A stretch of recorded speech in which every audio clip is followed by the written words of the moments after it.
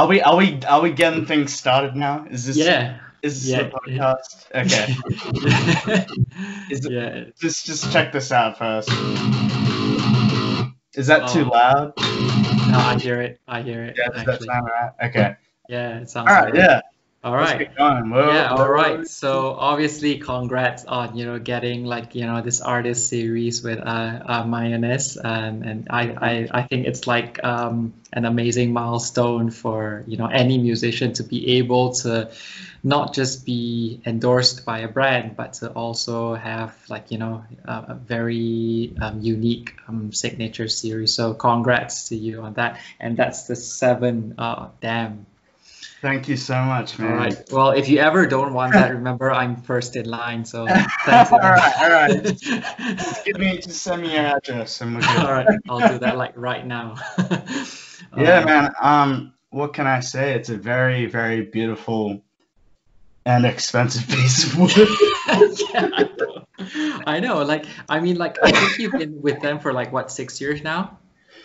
I said that in the video. Yeah. I said that in the video, but then I started counting. Videos. Yeah. I started counting.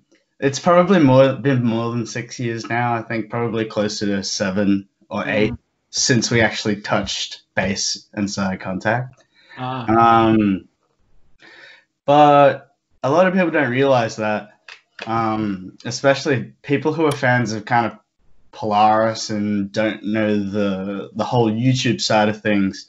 Because a lot of the time it can be like, oh yeah, I discovered Polaris because of your YouTube, but sometimes it can be the other way around. Yep. So that's really awesome to see happening, because for a lot of the time it was just people coming up to me at shows and going, oh, when are you going back onto YouTube? And now it's just like, I'm doing my thing. I'm still able to connect with a lot of fans that have been very, very, very loyal to me. And all I've ever wanted to do is to play music. And I'm not kind of like, it may seem like I kind of disappeared off the internet suddenly, but I do owe so much to that initial kind of following I had, and I owe so much to it. But back to the point, I've always just wanted to play guitar. That's all I've wanted to do, and to be able to do that live and with my own music and build a career upon that, it's a very special thing for me, and I take none of this for granted. Yeah. Especially now, having shows taken away from you. Oh man, you really don't realize how much you miss these things, and maybe how much you necessarily kind of, not saying I did, but take advantage of some of these moments that you have in your life. After when you're doing something for so long, it gets a little, not boring, but I think every musician, every touring musician right now is just ready to fucking play. Yeah, I know. Yeah. But it's a crazy whirlwind, and I've been playing guitar, I think, for about close to 12, 13 years now, so it's pretty much my life.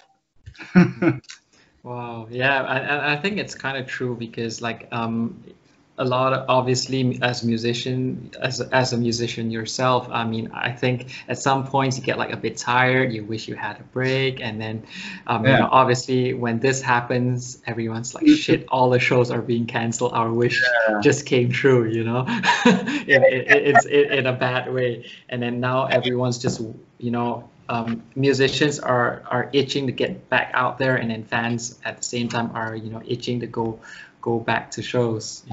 Be careful what you wish for. Exactly, and be precise what you wish for. Actually, that's what I would say. Be extremely fucking precise. Sorry, am I allowed to? Exactly. Yeah, so So then you said you've been playing Mayonnaise, like sorry, you've been playing guitar for like over 10 years now. So what sort of led you to decide that the Mayo was your choice? I mean, obviously you've tried other guitars. You had like your Music Man, and so then what led you to think Mayo is the way to go? Dan, you really have brushed up on your history, haven't you? Yeah, I have to. It's kind of like my responsibility, Yeah. You know what? I've had the luxury of playing a lot of guitars, man. A lot of different companies as well. I think very early on, my parents kind of saw potential within me, and I feel very privileged to have had supportive parents all my life. So when they see a kid investing 12 hours of their day, if you work, because this was always like a little thing that people on YouTube were kind of like curious about. It's like, oh, how's this kid getting all this gear? But the working age in Australia is actually like 14 and 9 months. And between kind of teaching, because that's what I've always done. I don't even think I've had a real job before. So kind of between doing that and it's just been personal growth over the years. It's like you save a bit of money and then you look into these brands and it's just like, wow, okay, there's so much to choose from. But I think what made me stick with Mayo is like I just really back the company and I like the ethos of the company, and their guitars, they just feel, there's this like with like vintage guitars, how they're worn in, and people like to say they have that worn in, played in, but this just has that, and it's kind of difficult to describe because you can say, oh yeah, you can put a maple top on there, you can put a ash body, but it's more than that. It's like it's kind of a risk until you get the instrument in your hands, and that was a risk I took, I guess. I had never actually played these guitars before. Let me actually grab you the first one. The first one. Yeah. I'm sure you recognize it from my YouTube codes. Yeah. Yeah. So I took the risk, and I saved up my pennies, and I ordered this from a very nice man called named Bob Koopman in Belgium. So I actually paid for this one. So I worked very long and very hard to be able to save up to grab a piece as beautiful as this. As you can see, it's been my touring guitar for the past 7 years. It's nice. It's banged up, it's dented, like there's so much road rash on it. Yeah. But like you see these guitars and they're supposed to be perfect and pretty, but this one's worn in. But it's just got that feel to it, that kind of played in feel, which I really like. Yeah, I think it's just one guitar that you've played so long that it feels right because your fingers and your muscles kind of had the time to get used to how it's shaped, the dimensions, the size, the thickness, the radius and stuff like that, and then this one, and that's how this guitar came about. Yeah. They're very similar. They're very similar guitars, actually. Yeah. But I've had the pleasure of trying a lot of different specs of theirs. But if you kind of look at the two guitars, they're very similar. But this has the Regius core shape. Yep. Instead of just the flat top that the Regius has. It's kind of like this is called the Regius core. Essentially, it's more carved out. So think of it as a more kind of ergonomic. Curvy everywhere as well. And I don't know if you saw there, but it's got this big like crazy cutout. Oh yeah, there. Yeah, it's like really shaped and sanded in. It's really crazy. Like it. Does that come with the standard Regius core as well? That Yes, cut? yes, that comes with the standard Regius core. And being a neck through, obviously the guitar's already very, very playable. Yeah. So oh god, I can't play right now, but like you can. Yeah, I got the idea. You got the idea. Yeah. So what, like, did you ever like compare this with the Duvell before? I mean, because obviously for some people they argue that, you know, I mean, personally, I would argue that the Duvell's like slightly more metal looking because it's slightly a bit more pointy, but then obviously it's not neck through like this one. It's always a bolt on. Yeah. So like, I actually do have a Duvell, and I've played a lot of them, but I think I think we can all agree that bolt-on guitars, especially for like metal music, they have a very distinct snap to it. Yeah, yeah. Like it's almost something I don't like necessarily all of the time. And I find that with Mayo, with the Duvells, obviously, like you said, it is more of that metal kind of take on a super strat. And that was, you know, I got one, and I was like, okay, yeah, cool. But like you said, you know what's good, and you know what you like, and you know what's familiar. So I came back to the Regius, but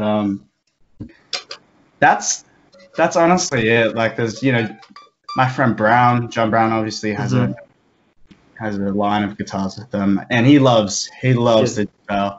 Yeah, that his man is. His are all Duvells as well. That man is. It's funny. The other day, he messaged me out of nowhere, and he's like, "Fuck, Ryan, they're not making the Charlahana's bridge anymore." Oh damn! I'm so fucking pissed off. But it's something I also wanted to get into regarding, like, you know, the Duvells. But you know, I don't know if you've played the Charla. I haven't tried that personally, actually. But it's also got this like clickiness. Oh really? Clickiness to the bridge, which Brown really likes. But it's not necessarily something that's for me. I find that when you kind of put like a Hanaz, even a hip shot, just with the woods like the Wenge and the mahogany, it adds a lot of mid-range and kind of richness to it. Yeah, I get what you mean. To the snappiness. And sometimes that doesn't necessarily work for me, but for other people, they love it. Like, it's, you know, that attack. But honestly, I've had the Hanaz bridge on these, and I've had the hip shot bridge, and I've had 50 people ask me on Instagram, why this bridge? Why not the Hanaz? So there's your answer. Okay. All right. But yeah, I think this is something really unique about the way the Regius is constructed, especially with the neck through, which is just marvelous in itself. Yeah, it is. 11 pieces of wood. I don't know how they do it. Yeah, it's crazy, isn't it? Like, when you look at it, it's a bit crazy there. It's like, oh damn. I mean, apart from the shape, it's also that, you know, work of art of, you know, joining those pieces of wood together in such a fine manner that I think contributes to the value of the guitar as well. You know, when you look at that, you can tell, you know, the amount of work that actually went into the guitar itself, and it's not just one that is just CNC'd and, you know, that's it. You know, there was actually manual labor involved.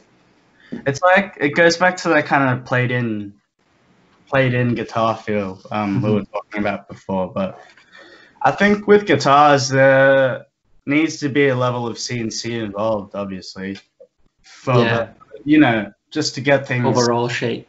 Yeah, the ballpark Yeah. movements. And but I can tell you, like, these guys on QC, they're crazy. They pluck these things like 3 times over. Like it's like if it leaves QC, it's not gonna have an issue. Yeah. I can say that for every Mayones. Like, I truly, genuinely believe that. Yeah. Because I just haven't played a shitty one. Yeah, actually, that's kind of true. I think I'm kind of happy with the 2 I have. I mean, I don't have them with me right now. Yeah. But then, like, I've got the Duvell 7 and Elite. But personally, I kind of dig the non-Elite a bit better, because I think for some reason the Elite has like a thicker neck. For some reason, I don't know why.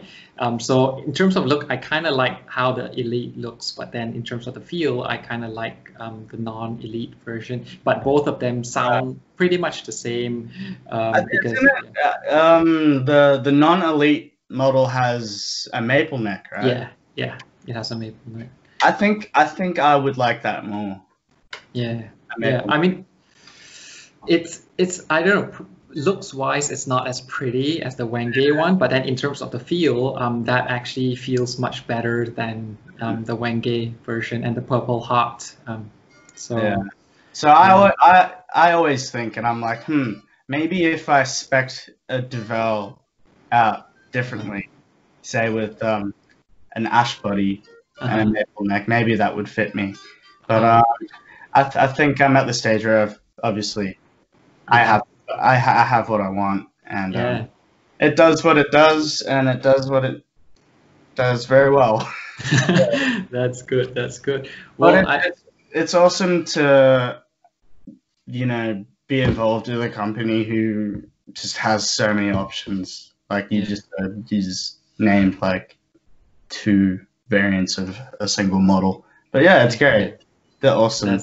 That's cool, and I think that guitar like suits you really well. And I think one thing I like about that guitar, even though it's designed for you, I think even fans who are not necessarily no with no disrespect, and maybe fans who don't exactly know who Ryan Siew or Polaris are, they would actually dig this guitar. And I think that's fairly important when it comes to launching a product, because obviously you want to be able to reach people who aren't your fans as well. Yeah. And I think that matters a lot. I think from the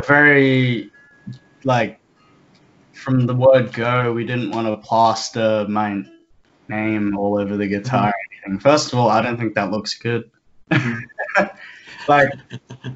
Like we don't, I don't know, for example, if we had like a big fucking Polaris logo here, that would just look ugly to me. I'm very much, as far as taste-wise, kind of minimal with this stuff. Like I just want to design a nice guitar that everyone likes. That's true. And that doesn't have my name plastered all over it, because I think that's weird. And exactly what you said. And I think that's kind of like the direction that a lot of people are heading towards as well. I mean, like for example, PRS. I mean, that's I think now people are starting to see the importance in having their signature or their names either at the back, where there's the bolt-on plate, or at the truss rod cover. So then there's always that option to remove, if they don't like it. So we have this little RSi 7. It actually says RS7i.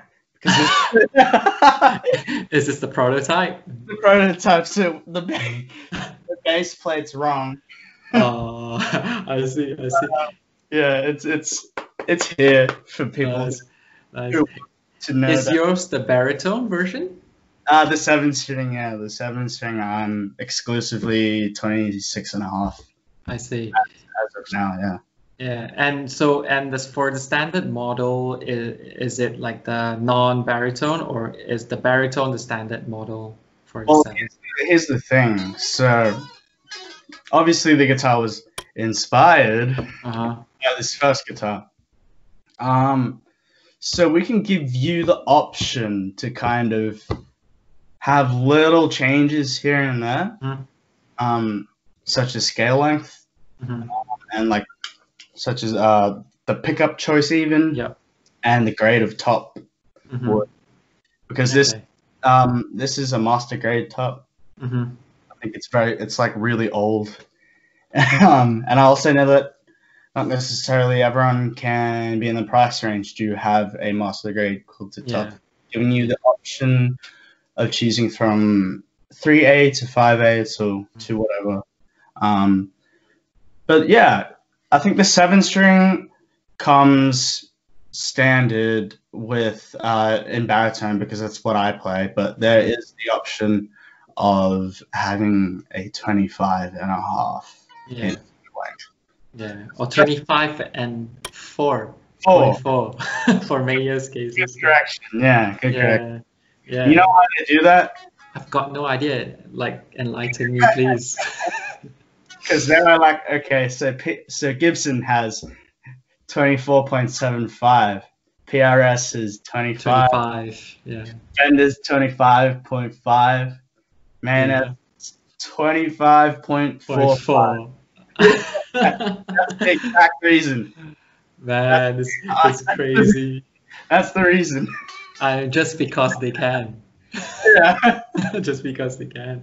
However, I do kind of find that a bit annoying. Yeah, because like I do think the 25.5 or 26 for 7 does help a lot with keeping at least the bottom string in tune, and I think it's, for me, the general rule of thumb is for a 7-string to at least be 26, or at least 25.5, or ideally 26 and above, so to make sure that your strings are not like bass strings, but at the same time have enough tension. That's the thing. For me, it's always been kind of juggling between a thicker string gauge or a longer neck. And being the very, very indecisive person I am, I've always jumped back and forth. But obviously being a 6-string player first, and this guitar here that I keep talking about, that first guitar being 20 standard scale, let's call it standard. Yeah. Sometimes I kind of miss that slinkiness, and sometimes actually, like live, I remember we have this song called Landmine. There's a solo in it, and usually I can just go for a bend and I'll hit it sweet. But I've realized playing this guitar live, I have to really bend it. Bend a little further. So like, there's this YouTube video of us playing that song live. I'm just going for this bend, and I'm just like so off. It's like it's kind of fun, and I'm just not getting there. I'm just like, oh, whatever. Yeah, that's the compromise, though. Yeah, I mean, I don't really miss anything as far as a 7-string goes. I don't think I'm missing out personally, because I'm using 10 to 52 for the first 6 strings, and this is a 70 here. Okay. Which is probably too thick. I don't know. Yeah, it's just slightly on the thick side for the 7. Yeah. Just See, slightly. I'm still kind of undecided. Well, I guess like it's just a matter of testing it out, and then balancing between how it plays, how it feels, and how it sounds, because I guess the thicker you go, then, but obviously I think it may not be like a big problem for you, especially when you say you're not exactly a fan of that that extreme snappiness. So yeah, so having thicker strings does actually give you a bit more of the sound that you're looking for, I presume. Indeed. So that's where we're at currently. I think it's a nice middle ground. Yeah, nice. It's still got the, you know, but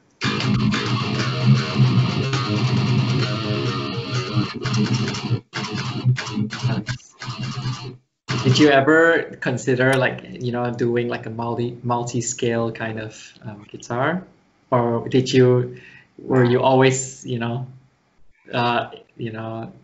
never ever considered that at all?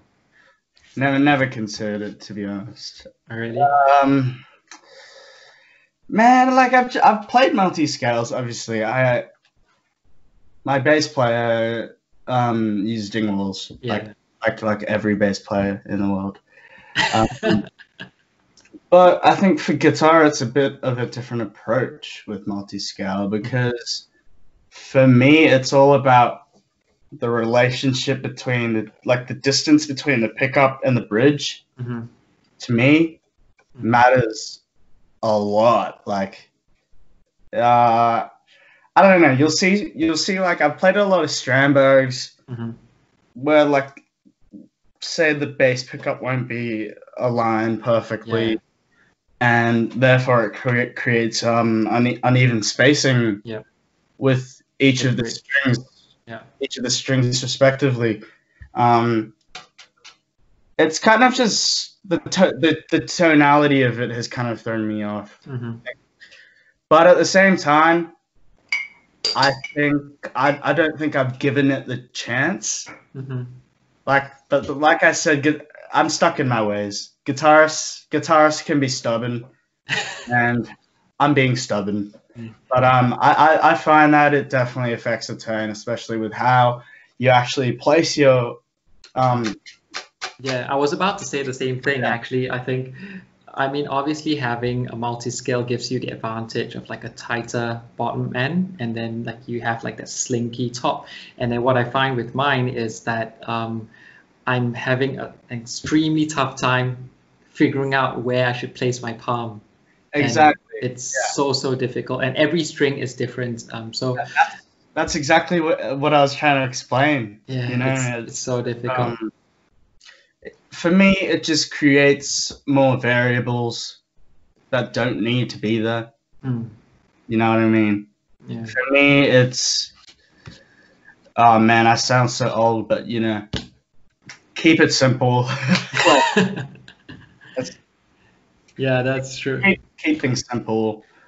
Like it's the same with how I approach guitars. It's the same with how I approach my tones. You know, I think, maybe I'm just really stubborn. Well, let's just put it in a more positive way. You more or less know what you want. Yes, I know exactly what I want. Yeah, exactly. That's like a nicer way of putting it. Oh, also, then, speaking of like the design of the guitar, can you like walk us through the process of the RSi? I mean, before we even go to the specs, how did this whole process start? Like, did you hit up Mayo and say like, oh, I think this is the time that we should be doing a signature model, or did they approach you, or just briefly summarize? The idea actually, geez, it's been so long. See, you don't really think about these things when you like, I guess, like from the very inception of the idea to now, it's probably been close to 2 years, which is like, I didn't even have my first album out 2 years ago. That's kind of insane. But it also shows you how far you kind of have to plan things back and how much you have to back and forth with the guys. But I think, to answer your question, it was just the natural progression. It was the next thing for us to do. Like, you know what I mean?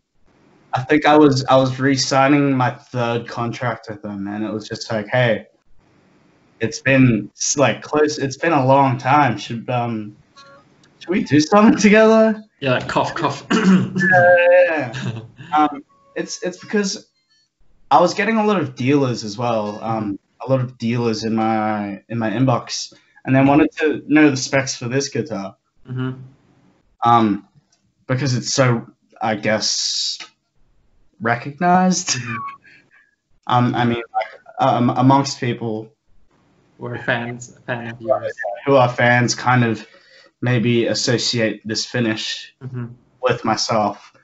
So that's where the inspiration came from, because I was getting all these guitars from them. They're all there. And I was trying out all this different stuff, and I just kept coming back to this guitar. Just kept coming back to this one, and I don't know why. Actually, I do know why, because it's perfect.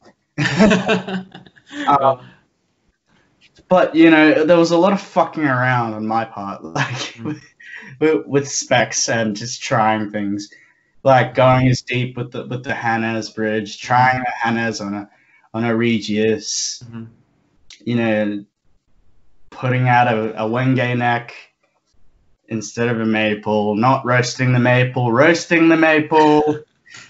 I guess we kind of got straight into specs there, but it kind of does lead into the story of the guitar. Yeah, go ahead. You search so long to try and find your tone just to end up where you started. Actually, that's kind of true. Right. It's just the same with picks sometimes, isn't it? Like you try this and then you think, yeah, fuck no, it's not for me, and then yeah, that says, yeah, I know, right? you buy so much bullshit just to use a 5150. Yeah. In the end, you realize that true love was right in front of you. Exactly. So that's why, like, I didn't want to fuck around with. I wanted to. Okay, that guitar's like 7 years old now. So I essentially just wanted to pimp it up. I just wanted. Well, you pimped it up real good. Pimped it up real good, and I sure did. Damn. So, yeah. I just took the best things out of all the guitars they've made for me, and I threw it into this. And so I would think then a lot, you know, like the wood that was used was, you know, like the ash that you're using. It's also, you know, taken from the first guitar you had because it felt great. Yes. Yeah. I find that with ash, especially that well, how about this? A lot of wood species I find vary a lot in weight. They vary a lot in density as well. Even if it's within the same species, and I've done the whole tone wood, the whole tone wood thing. I've done all that. I've done the research. I don't know, but where was I going? Okay, different species. You know how people would associate, like, let's say, ash with maybe a brighter sound, or like mahogany with a rich. With a deeper, fatter sound. These are all just nice little words, but there's just too much going on, like, within a tree to like say, okay, I like mahogany, because it comes from so many different places. Yeah. Like, okay, I'm set on this type of wood, but that's the thing. So many places just source their woods from different parts of the planet. Yeah. And that can end up. You can end up having pieces of mahogany that are so heavy, or like you'll have lighter pieces of mahogany, and so on and so forth. And that's something through the process of playing the guitar. That's something I discovered myself, and just playing guitar in general. I like a lightweight body, and there was too much ebb and flow going on with the mahogany that we're sourcing at the time. So, in my opinion, Swamp Ash is very consistent. In terms of weight and density and stuff. Yeah, exactly. So that was a huge factor, to be honest. But beyond the ash, I think roasting roasting it did some good. Yeah, it kind of makes it a bit more special there. I mean, it is a good wood on its own, and then roasting it, so I mean, that's just making it better without a doubt. And I think you made a very good point there in terms of, you know, wood density and weight consistency, because obviously sometimes, like you said, like when it comes to woods like mahogany, you know, sometimes, especially when they come in solid finishes and then they say it's mahogany, and then you're like, are you sure this is mahogany? And then very different. yeah, so I think it makes a lot of sense that, you know, certain species does have, you know, it still varies, but then, you know, the percentage varies is not that noticeable compared to certain species, like, for example, maple and things like that. Yeah, exactly. Yeah. I used to be overly specific about these things. I'd be like, I could get me a piece of wood that weighs this much.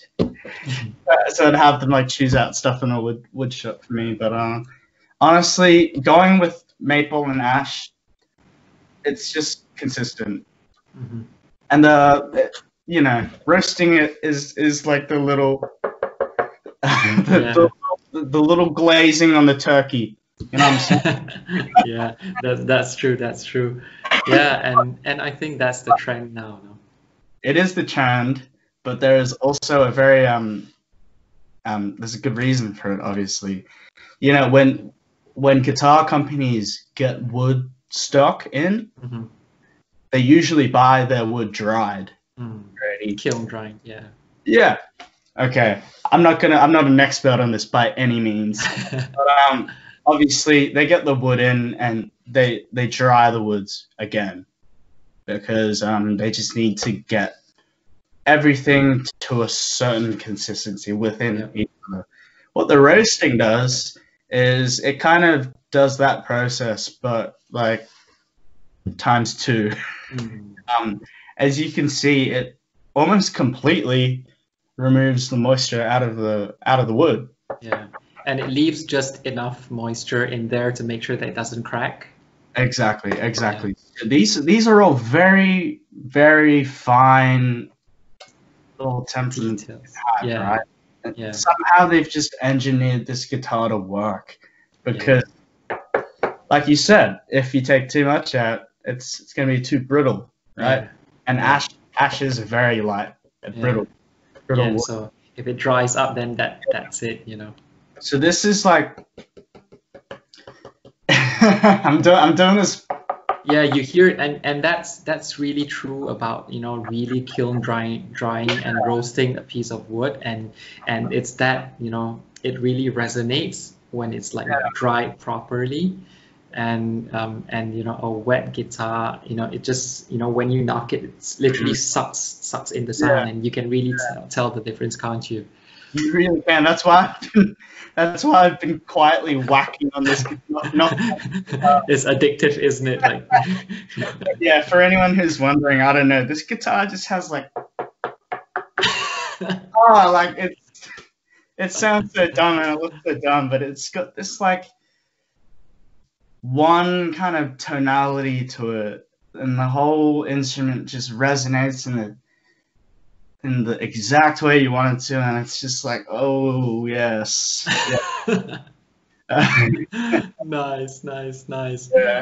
Well, yeah, so like speaking of you know, woods and specs, like I also wondered, like, you know, because obviously this comes in like the RSi 6 and RSi 7, so then was it hard to kind of determine, you know, what sort of radius you wanted, you know, on the neck and the thickness and everything like that, or was it like, you know, taken off the existing models because you liked what was there before?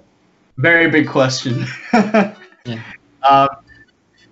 I'm very picky and very, I change my mind all the time. But this guitar actually has the 16-inch radius. Has a 16-inch radius, pretty standard, I guess. I think Ibanez is 17. So kind of playing around that ballpark, but having something feel more traditional. That's what I've also really liked about Mayones. Like, as much as you can push the envelope of its design, it still feels traditional. It feels like a classic instrument, and that. Yeah. And here I am again, that plated-in classic guitar kind of feel.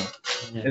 It's got it, and it's like I'm so flabbergasted by this guitar. Like it's just amazing. I don't have many more words for it. See, every note on this guitar just resonates like crazy. Like even unplugged, maybe you can even hear it. Yeah, I can. See, it's just Damn. out there. Like it's. Yeah. Every note just snaps out, doesn't it? And you can hear it even with my headphones. And not even just that, you can feel it. Like it's just a lovely instrument, and it sounds beautiful. Yeah, and I gotta agree with you. Actually, I do kind of agree that the 16 is kind of like the perfect balance between not having too much curve and versus like a very flat fretboard radius. And some people hate it a lot, but then like I find that having that very ever so slight curve makes it so much nicer to play. Yeah, honestly, it helps, and it's funny you mentioned that because the guitars I've been using live have 20-inch fretboards. So they're like pretty much flat like classical guitars. So they're flat. I don't know. See, I'm always jumping in between, but I think 16's, like you said, the perfect kind of like you get your shreddy kind of vibe, but it's not too shreddy. Yeah. Like you get your chord, it feels right when you fret the chords as well. Exactly. So it's like I think it's like the sweet spot between chords and shreddy stuff. But then like because I have some of my guitars like in storage, so like I'll be playing on 16-inch fretboards for a while, and then I'll grab out my my other Regius with the 20-inch. I'm like, oh damn, this is really fast. That's what I like about the 20-inch Radius. It's like it's quick. Like you know what I'm talking about. Yeah. I mean, I guess like you said, 16 is kind of like neither extreme towards either end. It's just like the sweet spot between the two worlds, isn't it? See, I was gonna actually push it to a 17. Why didn't you? Just I this this thing. So that's a 16 or is that a 17? 16, yeah, it's a 16. It's also that first guitar I have. So I don't know if you remember, but I also have this Ibanez RGA. Oh yeah, I've seen like a few covers of yours in that as well. It's actually over there. I currently have it set up in drop C. But that has a 17-inch radius. So I kind of grew up playing Ibanez's around the same fretboard kind of radius. Yeah. But old habits die hard. Yeah. I think like 16 and 17 radius doesn't really feel that different. I mean, we have to be very honest. I mean, I can feel it. That's bull. I guarantee that's bull.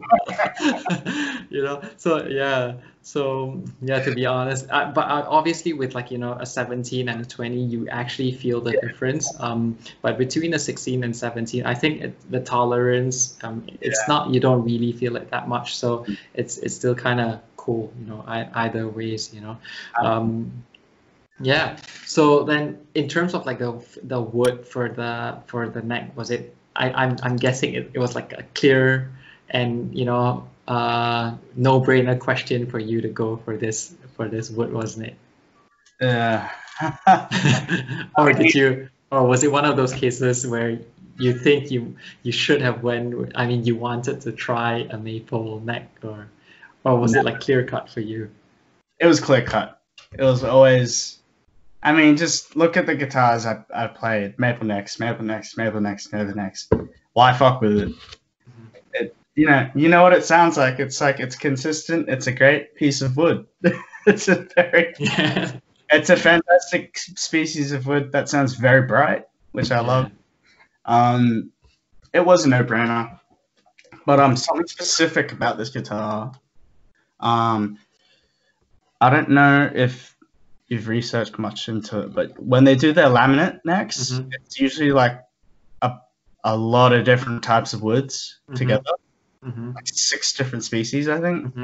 And that's what all my other guitars have. But with this, I only wanted to do Wenge, and Maple. Yeah. I think that was like a decision on their part as well. And is there a specific reason for that? I'm not sure, but I figured the less species, like the less amount of woods you have to put together a neck, the more universal the instrument will sound. Yeah, that does kind of make sense, actually. Yeah. So that was just a little theory I wanted to try out, because I've always been like, oh damn, like you have these crazy necks with all these pieces of wood on it. What if you just changed it to 2 strains? You know what I mean? Like you can get this, and I think it's an experiment that went very well. That's all that matters, isn't it? And that was also with the roasting, because I had never had a roasted neck from them before. But what I find is the roasting process just adds a lot of brightness. I think it's obviously due to the weight, but also, aside from this being completely neck through, it's also got this ridiculously thick maple cap on it. I don't know if you can see, but like... Oh, you mean the top? Yeah, it's very thick. It's like half an inch or something like that. Yeah, it's a huge... No, actually, no. Wow. Probably, I'd say they'd probably have to cut it down from like 1.5 inches or anything to start the carving process. Just to get the curve right. Yeah. But that's another thing about this guitar. This maple top is so damn thick. It just sounds amazing. Maple's just a very good sounding wood. I'm sure everyone can agree with me. Like your Gibson Purists back in the day. Very, very big maple top, but very heavy, right? Yeah. But they've managed to make just like the perfectly weighted guitar for me, because when you spec these out onto a waterform, it's just numbers and parts, right? Yeah. You don't know if you're actually gonna like the guitar. So that was really scary. That was really scary for me, because I'm like, what if I don't like this? That's always the fear, isn't it? Yeah. And when let me pull out the 6-string just because. Yeah, just because. Alright. It's the same deal. But yeah. Just tinier, just a wee bit tinier. Little smaller. Yeah. Is there any difference on the body size, or is it exactly the same? There is difference. I don't know what the difference is, but yes, there is. I imagine it's approximately 1/7 bigger. Well, huge difference there.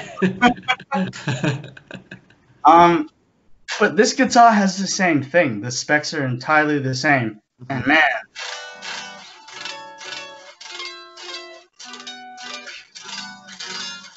it's just so even. It's just like, they really did nail these guitars. Because, like I said, it was a scary thing, designing something. Especially you know, when there's so much time involved, and you know, time is money, etc., etc. It's just like let's try and nail this on the first take, and we nailed it. Nice. Well, yeah, I guess that's always unknown until you know you actually get the guitar, and you know obviously not everyone has the kind of privilege where you know you get artists like John Petrucci where he gets to try the prototype, and if he doesn't like it, they change it again, and then they change it again and again and again until he likes it. You know, the process is not really like that with Mayones.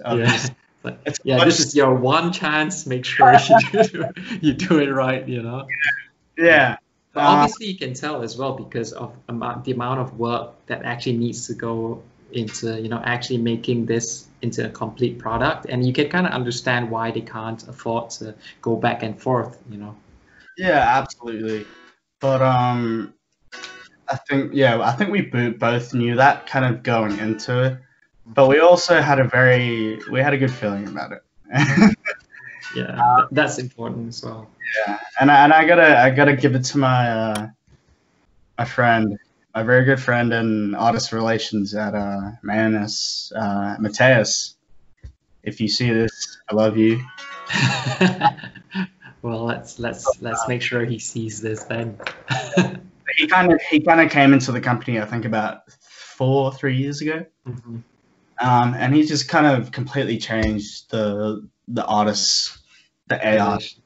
Yeah, it's just and he kind of spearheaded this guitar and really made it happen for me. So I owe a lot to that guy, and he definitely knows what's good.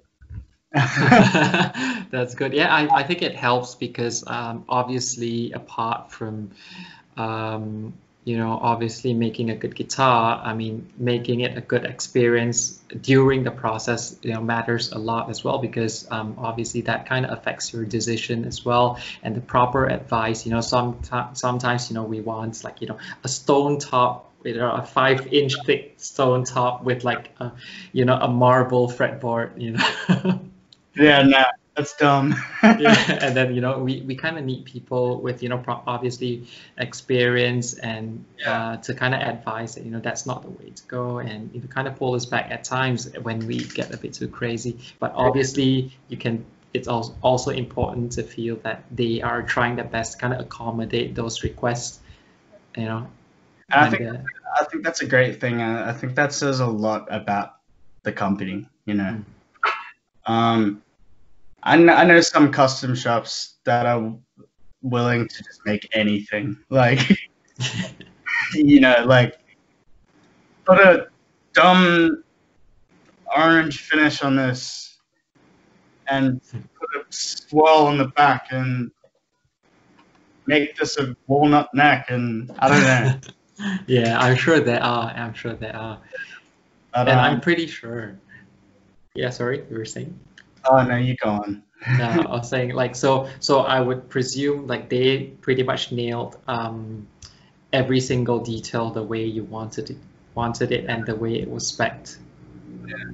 Yeah, because I've got to know from, you know, I won't say who and I won't say which company, someone who's pretty big as well, and then it was like, oh, he has like 2 US custom shops like from this very well-known company, and then they were like, I was like, oh, why is that like that? And then he was like, yeah, they got it wrong. I'm like, whoa. Yeah, and you know, so it kind of sucks to be in that position. But yeah, I guess let's kind of talk about that. The relationship is so important, and not just because of the process. Just I mean, like, I think this process was so easy because we've been working together already for like close to 6-7 years. If we didn't have that, like, if we had to start from scratch, I think we'd be at a very different point. But like you said, you know, it's just the ethos of the company is great. Like they know what they're doing. They made me consistent guitars for X amount of years. So I know what I'm getting. Yeah. To a certain Yeah. degree, of course. Of But course. yeah, I kind of forgot where we're going, but Lost your train of thought. Yeah, but it's cool. It's cool. Yeah, but I think it's kind of true. I mean, you can tell by you there's this episode where Gear Gods they were doing like a factory tour, and then like Brown was just in the background doing stuff, and yeah, so that was kind of funny as well. And but you can tell, I mean, that joke aside, you can tell that Mayonnaise actually they do really take pride in every department of that factory there, down to the part where they keep the room where they keep their woods, and where all the master grades are kept. So there's like that sense of pride there. So, and I think that it's amazing that all that pride is also reflected in the final product, and it's not like they have like this amazing warehouse, amazing workshop, but then they make shitty guitars. yeah. No, it's not just that. I think a lot of people don't know they're a family-run company. Wow. This still family-run. Damn, I believe they started in the 80s. It's been close to what, over 35 years they've been together. And they started as a company because obviously people were trying to import guitars into Europe, and they were too expensive. So they saw a opportunity at the time. Obviously, this is way before I was even conceived. Even before the process. That's like the ethos of the company. They just started making their own guitars in Poland. And then suddenly, like, obviously word of mouth, and they're a very big company throughout Europe now, but even 7 years ago, they weren't like the biggest company in the world. And I still don't think they are, and there's nothing wrong with that. I think the fact that they're still family run is really great, is really amazing. I think the fact that they keep their circle very small. Everyone who works with each other, they either like know each other from playing music together, or like it's some branch of that, but it very much so is like a family vibe, even though they don't go out of their way like pushing that. Oh, we're a family-owned company.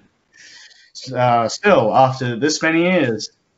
Well, that's all reflected in the final products, isn't it? Exactly. I mean, that's one of the first things I said when we started talking. If a guitar leaves QC from headquarters, from Mayones, I have every belief it's the perfect guitar. Like, yeah, and I certainly agree. And like you said, I don't think there's one that makes you. I mean, I've never seen one or even played one that made you go like, ugh. You get what I mean? Even the finish itself, it's always pristine, like like godlike level kind of pristine. When you see them being laid out in stores, you look at them and you're like, damn. And then in some ways you kind of see that a lot of what you pay for goes to that level of detail. I mean, what you're paying for. I mean, it's not cheap. It's not cheap without a doubt. But then you do kind of understand why it's priced that way as well. Yeah. Yeah. I mean, that's a very big point too. Like the price point of this instrument. Like, I was very adamant on making a guitar that was the exact same thing I would use. That's something that's something in general that I think I should be doing, just as a reflection upon myself and as a reflection of the guitar. If I wasn't playing the exact thing, like what's the big deal about this guitar then? If it's I just wanted it spec'd out, exactly like how I want them. And yeah, like you said, if you get the chance to come to any one of our shows or anything, come bother me. I always love talking about guitars. Seriously. Nice. If anyone sees me running around or something, just talk about guitars. Come talk about guitars. Come bother me. You know, Yeah. I'm such a huge advocate for this company. It's like I don't mind if you play this. In fact, it gives me joy to see a fan come up after a show. You know, the smaller kind of shows. Yeah. Of course, that doesn't happen as much anymore, as we've kind of just skyrocketed up. Yeah. Which is fantastic. But you do miss that tight interaction. Yeah, but we still get that in Europe. Nice. Like in Europe and other like rural countries, so rural cities in Australia. So like come bother me, come bug me after a show, come bug me before a show. I'll try, and then like the first thing I'll do is like knock in the front. Keep knocking.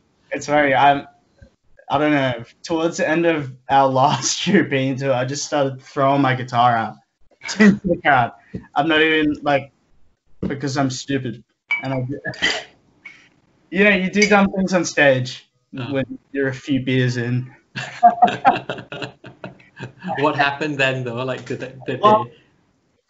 Like it wasn't like a huge venue, so I just threw it out, and then I started threw it into the crowd. I've done this multiple times, but this was this one time where I was like, okay, fuck, I think I need to go find my guitar. Yeah, it was pretty. Oh well, when the adrenaline kicks in, we all do silly stuff, don't we? But but all I'm trying to say is, don't feel afraid to come up to me if you ever see me, because I can talk about these guitars forever. I can tell. In fact, how long has it been? It's been an hour and 6 minutes. Over an hour. And yours was supposed to be like, the short kind of sort of interview. I mean, like I was telling you before this, I was yours is going to be short because we're only going to talk about your guitar. And then I didn't expect this to like, but it's kind of good because I think that's kind of like the whole point of this anyway, because like, because you've given your sort of personal thoughts on what you really feel about the guitar, and it's not just like I have like jumbo frets, stainless steel, and so it's like I think that's kind of like what you get off specifications. But then I mean, when you invest in like especially in the signature model, you do want to know what the artist's thought process behind and the decisions made and why, and and everything else that the artist actually genuinely thinks about the guitar. And I think that really helps one decide. It's the story. Yeah, it is. Absolutely. It's all about that, Yeah, so like to wrap things up about specs, like, so was there like a specific sound you were looking for when you picked like the pickups, and like the wood and things like that? Was there like a very defined sound that you were after? Yeah, I guess you could say so. Maple. Yeah, I mean maple. Honestly, sometimes I think with neck through guitars, the wings don't even matter that much, because the pickups are the pickups and the neck. Think about it. It's direct. It's direct mounted to this giant. That's kind of true. Giant long piece of maple. Yeah. And something about that combination. I think you'll hear John Petrucci talking about His Majesty's in the same way. But this one kind of piece, almost construction, is the basic thing I was going for, because I think the construction inherently just has this rich, lovely, beautiful sound to it. But when you're using bright, spanky woods like mahogany, it can also, get really get really aggro Mm-hmm. and Okay. angry sounding. Okay. I think rounding up the specs, we should talk about pickups. Yeah. That was a bit of an adventure in itself. It still is. It still is. I can't talk about this guitar without talking about bare knuckle pickups. Yeah. And Tim Mills. Tim Mills is absolute gentleman. Is the CEO of bare knuckle pickups. Mm-hmm. Just a good friend of mine, and I'd say a mentor. Mm-hmm. But we had we were designing this guitar and obviously talking about the pickups as well. Like, what do we want to throw in here? And it's just like, oh, geez. what do we want to put in here? And so they were actually working on a collaboration, the two companies by themselves, and they put out a pickup called the TKO. Mm-hmm. Yeah. Did you hear about that? Yeah. So now the new Mayos do actually come with the TKOs already. They all come stock with the TKOs, and they're great pickups. They're really awesome. It's if I were to kind of boil it down, it's kind of just like a nail bomb, like a nail bomb that's more like rich in the mids. It has more of a mid-range push, more bloom, a bit juicier. But they were based off the nail bomb and the VH2, the TKO, because there's something about this set which I love and Mateusz loves as well. And we always talk about these two pickups, and at the time, the TKOs were being designed, and like Rabia had just put out the silos. Yeah. And there was all these pickups, and I was just like, oh, the choices you have to make. The choices. But yeah, that was like that's still a journey that's currently going. But I guess that's just guitar. Yeah, and like to be honest, like I mean, the pickups aren't like the worst things ever if you ever want to change them. I mean, it's so convenient to just swap them out to kind of test to see if you like something else better. So I mean, it's very different from the construction of the guitar itself and the type of wood, because those are kind of things that you can't change, but when it comes to pickups, it's not as intimidating in the sense that if you don't really like it, you can always swap them out. For example, like that Duvell I have, it had juggernauts in there. Oh, so nice.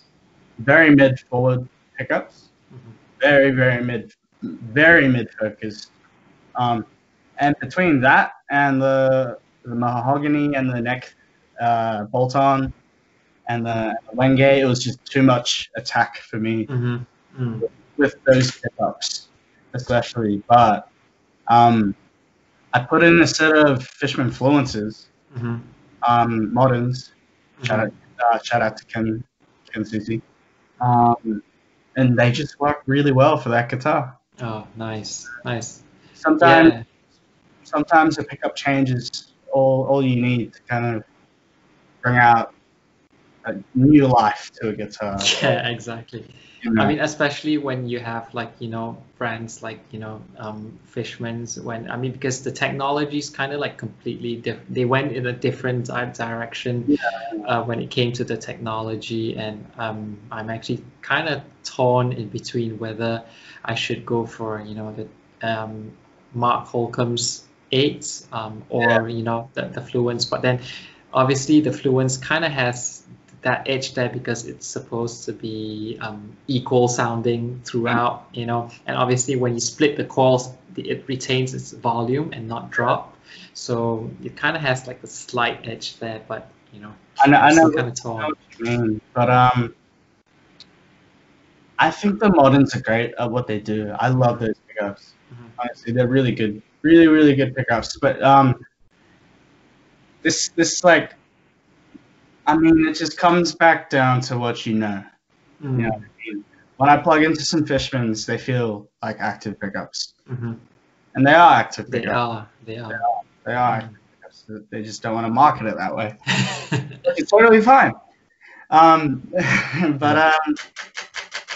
you know, I've had lots of conversations with Josh from Architects and Martin, Guitar Tech. But sometimes there's a certain level of like elitism with pickups. You know what I mean? Oh, passive pickups are gonna sound so much better because they're more natural, dynamic. And dynamic. Yeah. But we have conversations about this all the time. But because Josh is a huge Fishman advocate, and so is Martin. So they're always like, whenever we play shows together, they're always chucking shit at me. Vice versa. But Adam is Team Bare Knuckle. So nice. Well, that's good. That's good. Yeah, I think at the end of the day, I think what matters the most with the pickups is that they have to, like the guitar itself, it has to inspire. So, I mean, we're not taking away the fact that, you know, all these are great, amazing pickups. But it just comes down to, you know, which one inspires you the most personally. Yeah. I think that matters the most. It's the inspiration part, and yeah, it's what you know, I guess. Yeah, exactly, absolutely. Yeah, Bare Knuckle pickups, Mayones Guitars. I mean, like, I haven't used anything else.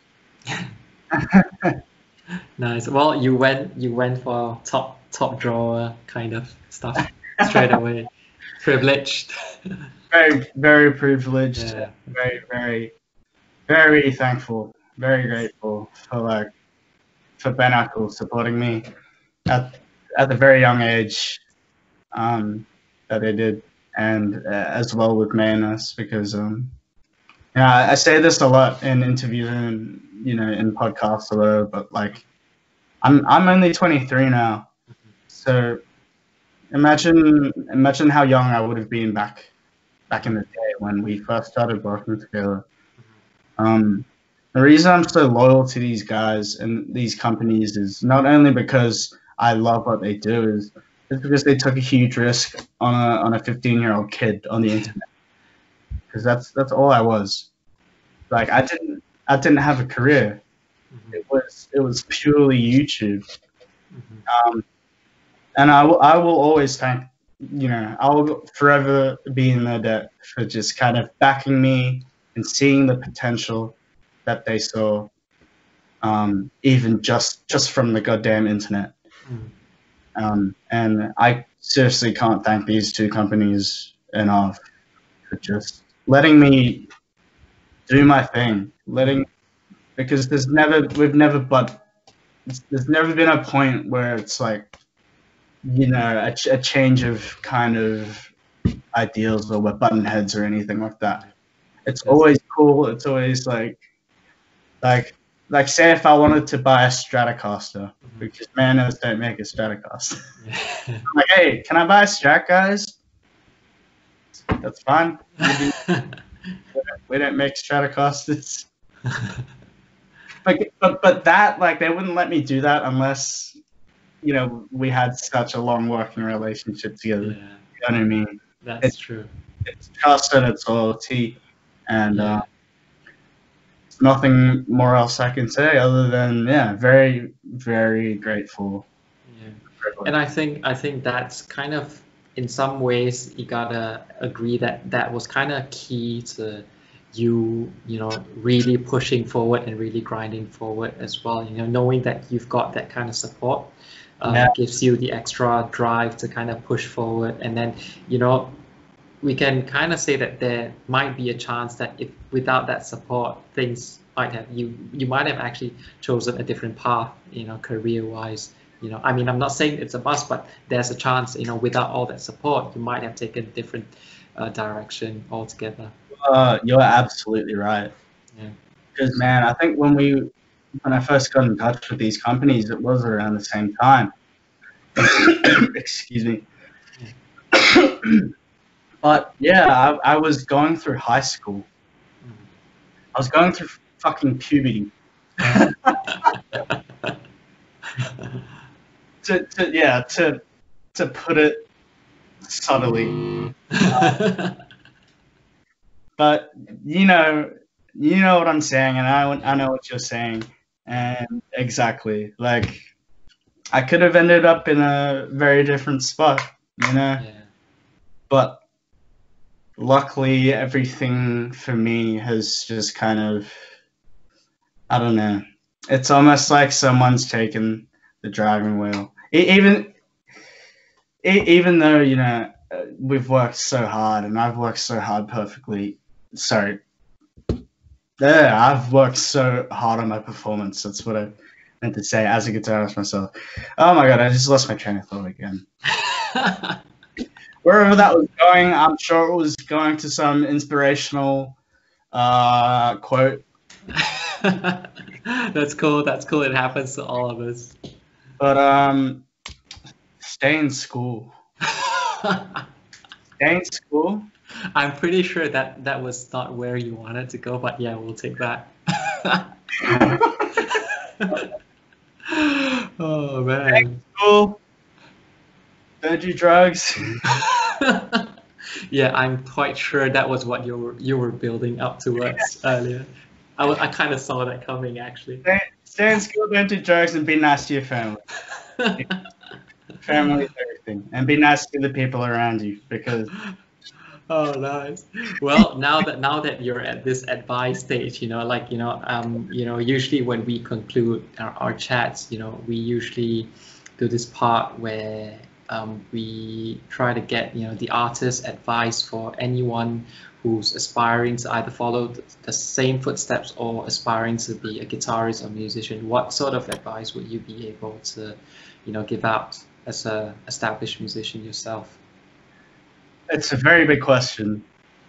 It's either stay in school, don't do drugs. Okay, I mean,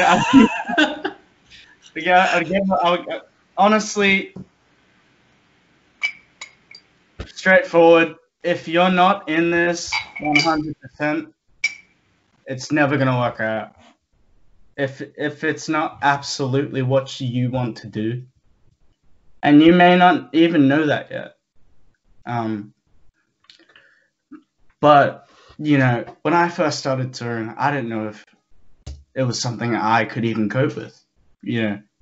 Being a very anxious person, and having all these, obviously, like, we've been talking about age a lot.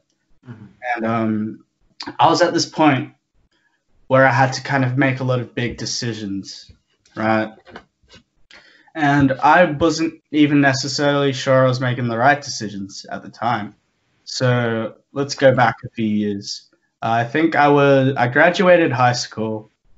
I did pretty well in high school, but I always wanted to be a musician, but I never knew what it took to perform and play. You know what I mean? That side is completely different. And when you have a lot of these things going on in your head, like, say, for example, university at the time, I wanted to go study jazz or whatever. Mm-hmm. But I dropped out 5 weeks in to go on tour. Life is unexpected. And, everything could change tomorrow. So if you want to do this, do it. And put everything you have into it, because unless you do that, if you don't, it's just not going to work out. Same with finding like-minded musicians. You have to kind of, being in a band is something completely different to being an artist within yourself. You learn a lot of things about yourself as a musician, as well as a lot of new things you never thought you would ever know. Like, compromise is a big thing, being in a band, working with other creative minds. Mm-hmm. So you have to take into account all of these different things, and not everyone is as privileged to, I keep coming back to that word because I did have a very good hand in life with very supportive parents who wanted to guide me and help me make the right decisions. But I think the biggest advice would just be to talk to people. Talk to your friends, talk to your mom, talk to your dad, like talk to your barber, talk to your hairdresser, and just talk about life, and just talk about what brought them to where they are today, and think, apply that to yourself, and think to yourself, hey, can I make something out? Can I make my life music? Because that's what it is. Can I make this, feasible? Can this be something that I can work on 100% of the time, or is it going to be a side thing, But I think as it's a big undertaking in general, just to like even be open enough to want to share your creative art. Yeah. So that in itself is a big move. But I do understand the pressure that can come from, if it's school, if it's your parents, if it's other things in life, maybe if it's your location. But all I have to say is you got to take all these things into account, and you got to think about yourself, and you got to think about your mental health, and you got to think about the journey that's ahead. And I think about that every day too. It's not just this like we're talking like I've cracked the code or something. I haven't. I'm figuring things out every day. Every day I'm finding out new things about me. I'm just listen to yourself, listen to your body, because it'll tell you a lot more than you think.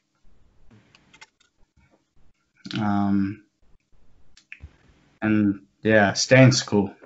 Don't do drugs. Listen to your parents. It's a very long question, and you can approach it from a lot of different ways. Yeah. Yeah, but I think that's as solid as as advice can get, to be honest. I hope so, because in the end, I think everyone should.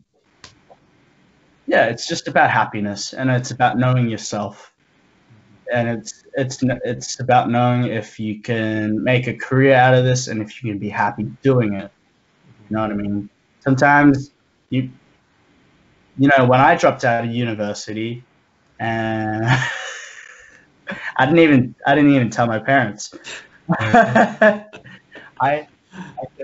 told them I deferred, but I just completely dropped out, and that was just 18-year-old Ryan being 18. But you may find yourself in a uni course, and you may find yourself not feeling very happy there, studying.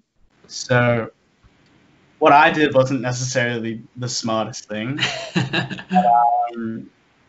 But sometimes it has to be these moments, you know what I mean? These critical, pinnacle moments in your life where you're like, all right, I'm doing this. Yeah.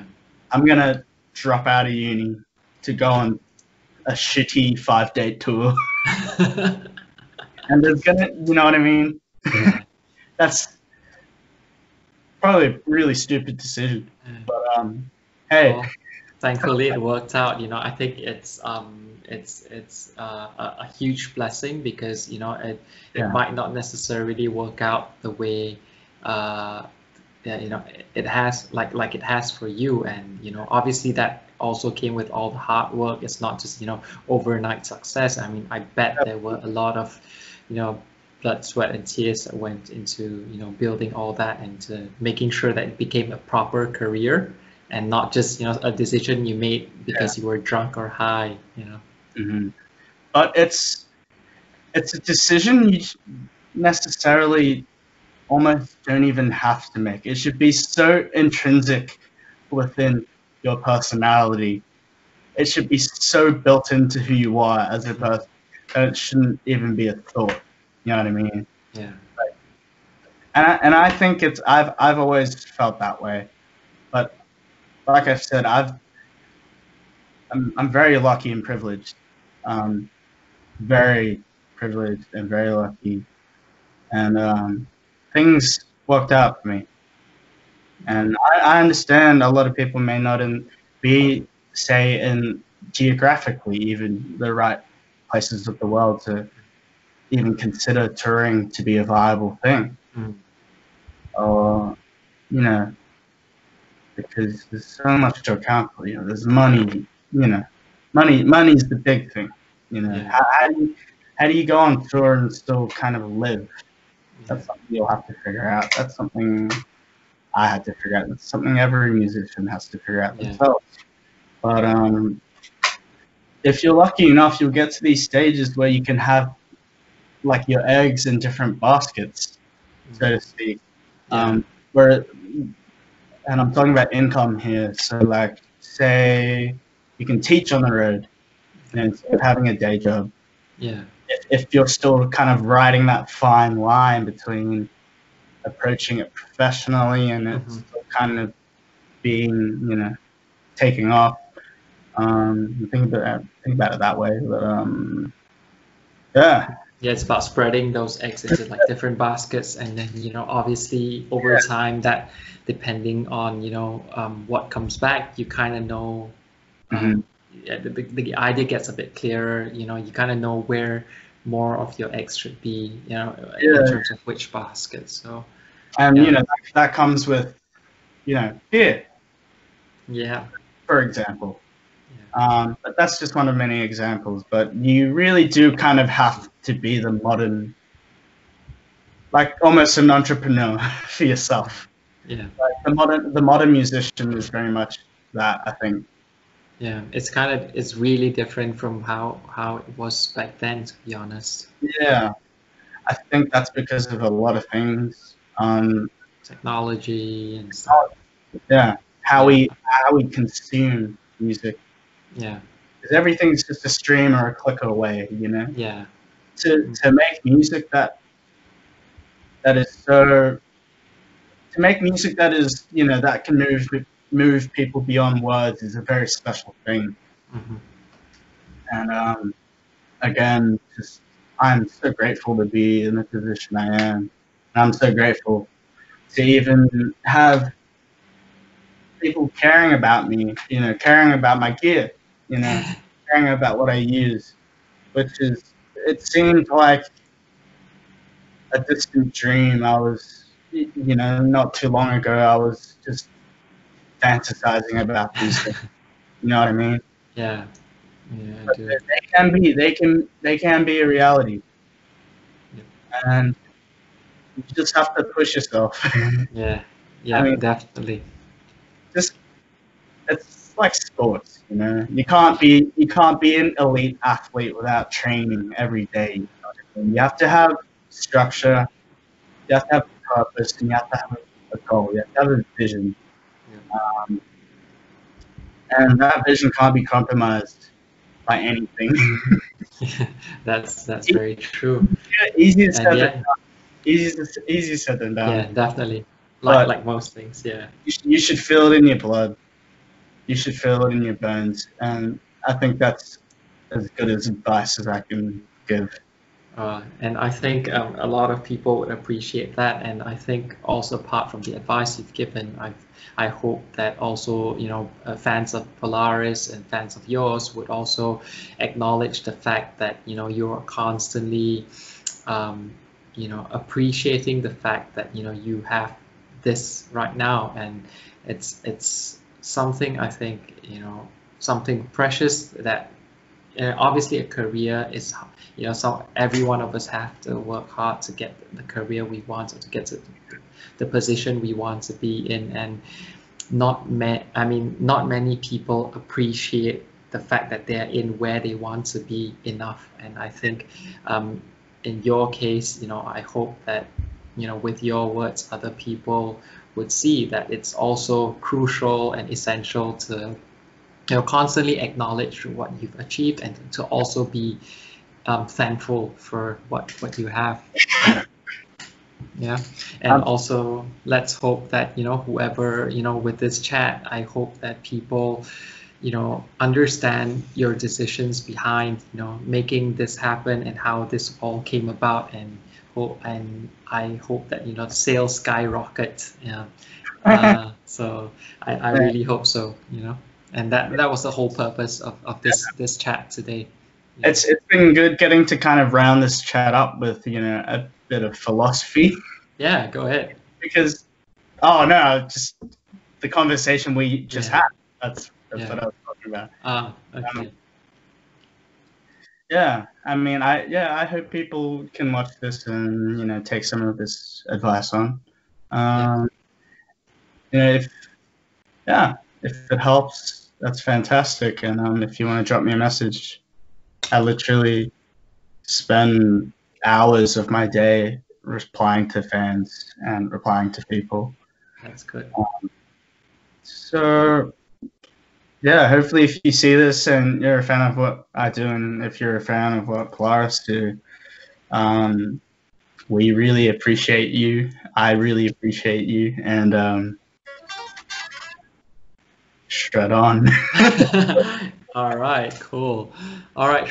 So then with that, Ryan, you know, I would like to thank you so much for, you know, taking the time out to do this. And that's a very heartfelt message that you were sending out to your fans and to the fans of Polaris, you know, just right a few seconds ago. So, and I'm pretty sure they will appreciate that as well. So I hope you enjoyed the chat as much as I did.